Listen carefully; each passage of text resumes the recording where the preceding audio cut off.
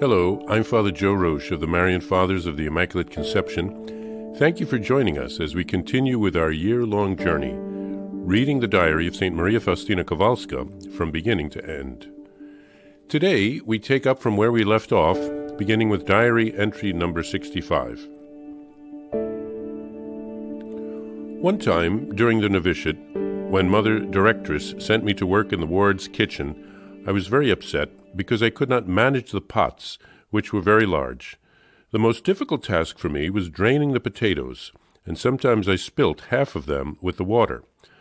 When I told this to Mother Directress, she said that with time I would get used to it and gain the necessary skill.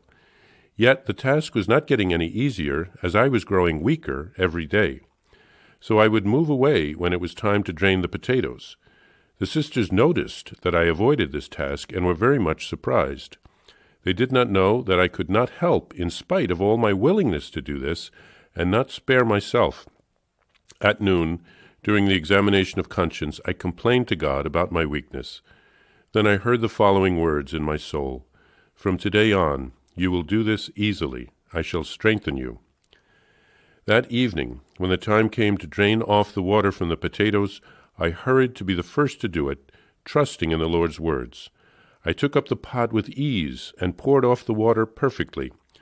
But when I took off the cover to let the potatoes steam off, I saw there in the pot, in the place of the potatoes, whole bunches of red roses, beautiful beyond description. I had never seen such roses before. Greatly astonished and unable to understand the meaning of this, I heard a voice within me saying, "I change such hard work of yours into bouquets of most beautiful flowers, and their perfume rises up to my throne." From then on, I have tried to drain the potatoes myself, not only during my week when it was my turn to cook, but also in replacement of other sisters when it was their turn. And not only do I do this, but I try to be the first to help in any other burdensome task, because I have experienced how much this pleases God. O inexhaustible treasure of purity of intention, which makes all our actions perfect and so pleasing to God. O Jesus, you know how weak I am, but then be ever with me. Guide my actions and my whole being, you who are my very best teacher. Truly, Jesus, I become frightened when I look at my own misery, but at the same time I am reassured by your unfathomable mercy, which exceeds my misery by the measure of all eternity. This disposition of soul clothes me in your power. O joy that flows from the knowledge of oneself, O unchanging truth, your constancy is everlasting.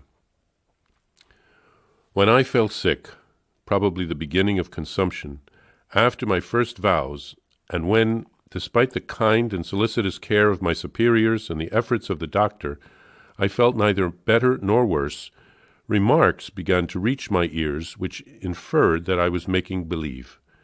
With that, my suffering was doubled, and this lasted for quite a long time. One day I complained to Jesus that I was being a burden to the sisters.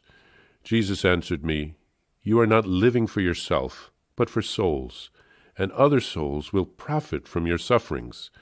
Your prolonged sufferings will give them the light and strength to accept my will."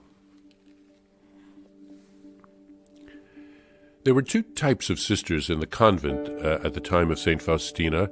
Sisters of the first choir, who were those who were educated. They were the ones who became the superiors, the formators, the treasurers of the convents, etc. And then those of the second choir, those who performed the manual labor, work in the kitchen, the garden, the laundry, answering the door, etc. This is what St. Faustina did. She was very intelligent, but she had only had a very basic education when she came to the convent, and so she was put into the second choir. And then the community ran homes for wards or students. They were morally neglected or difficult girls who had been sent to the sisters from social services or by the parents, or some came of their own accord to do penance.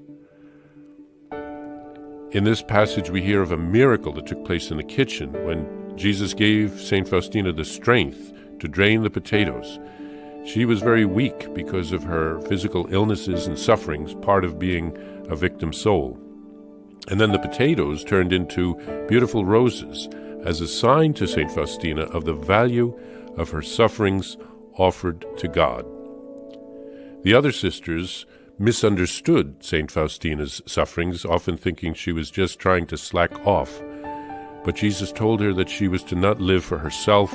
It didn't matter if the other sisters misunderstood her. She was to live for the souls for whom she was offering up her sufferings. So this is a reminder for us of the value of offering things up to God and making sacrifices.